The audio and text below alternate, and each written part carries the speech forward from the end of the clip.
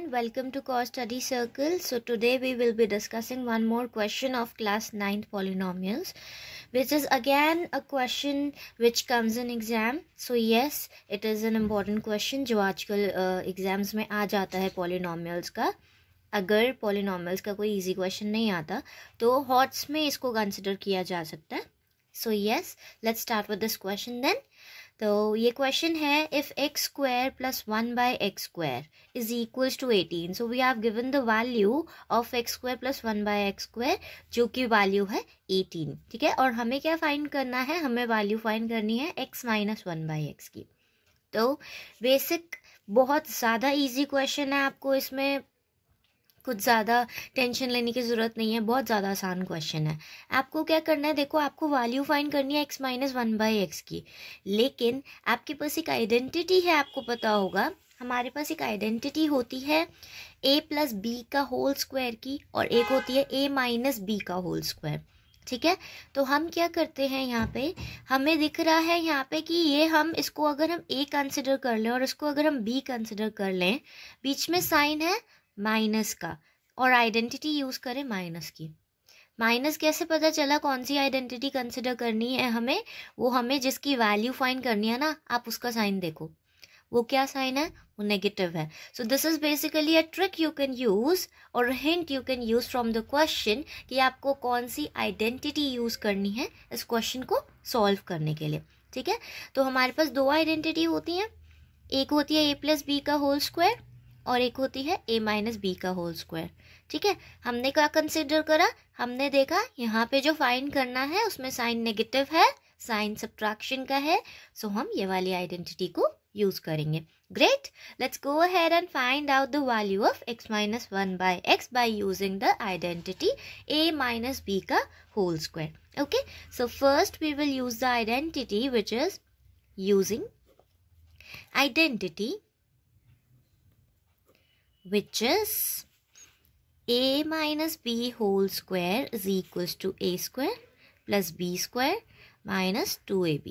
So yeah, we know this identity. 8th class में की हुई है. Great. Let's go ahead with the next step, which is now we know that the value of a is x and the value of b is 1/x. Great. Why are we not saying that it is negative 1/x? Because minus का sign already here. Okay अगर minus का sign already यहाँ पे है तो आप consider सिर्फ value करोगे, नेगेटिव साइन को नहीं, because negative sign already identity में भी है. ठीक है, तो हमारे पास आइडेंटिटी आ गई है. अब हम आइडेंटिटी को यूज़ करेंगे. x - 1/x का whole square is equals to x² plus 1/x² which is whole का स्क्वायर होना चाहिए, तो हम इसको होल का स्क्वायर लिख लेते हैं. ठीक है, अभी आपको पता चलेगा हम इसे यूज़ कैसे करेंगे. ग्रेट, हम ऐसे लिख सकते हैं. Okay, now what is -2? a की वैल्यू इज x, b की वैल्यू इज 1/x. अगर बीच में कोई साइन नहीं है, डॉट लगा रहे हैं, अगर कोई साइन नहीं है तो उसको कंसिडर किया जाता है for multiplication. I hope you all know that. Okay, great. Now let's go ahead with the next step which is, now what we are doing, we are looking at this step and we notice something. What it is that this is in multiplication, the x is in multiplication and another x is in division. So they will cross out. Great. Now what is left? 2 times 1, which is 2. Okay, let's go ahead with the next step and consider this step as here. x - 1/x whole square and the x square is again here plus what is 1 ka square? 1 का square is 1. Okay, and what is x का square?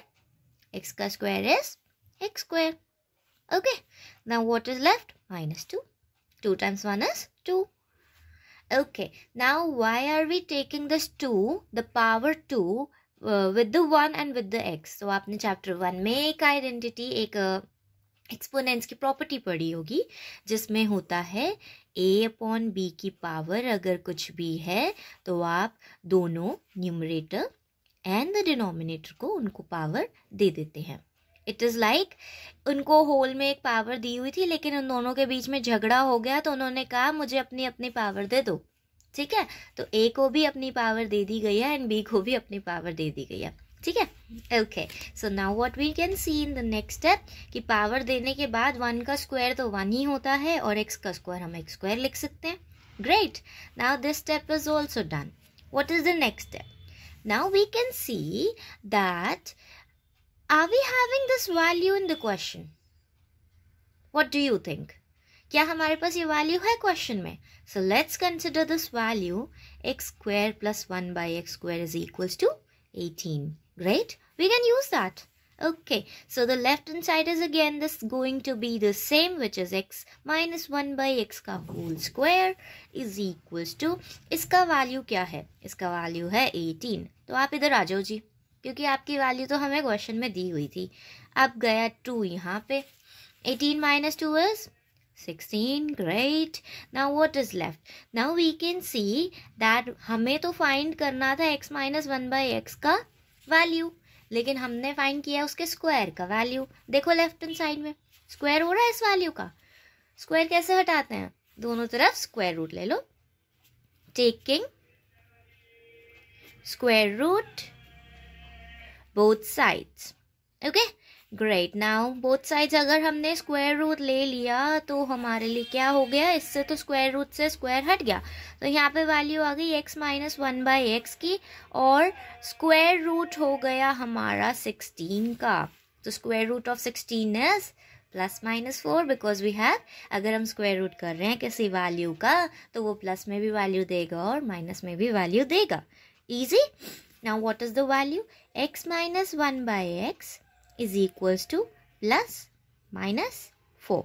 This is how we can write the plus minus, because जो value है वो positive में भी आएगी और वो negative में भी आएगी, क्योंकि आपने square root apply किया है। Okay, now we got the value. जो question हमसे मांग रहा था हमने उसको वो दे दिया है, which is to find the value of x minus 1 by x, and the value is plus minus 4. Great, question is very easy. बस ये ध्यान रखो आइडेंटिटी कौन सी लगेगी, किस तरीके से लगेगी। Okay, and everything is totally good in this question. Consider it as the important question, as these kinds of questions comes up in exams in polynomials. Okay, so if you find any difficulty in this question or in any other, you can comment that question in the comment box and you will surely get the video of those questions. So yes, I hope you like the video. So for that, please do like, share and comment. Thank you so much. Bye bye.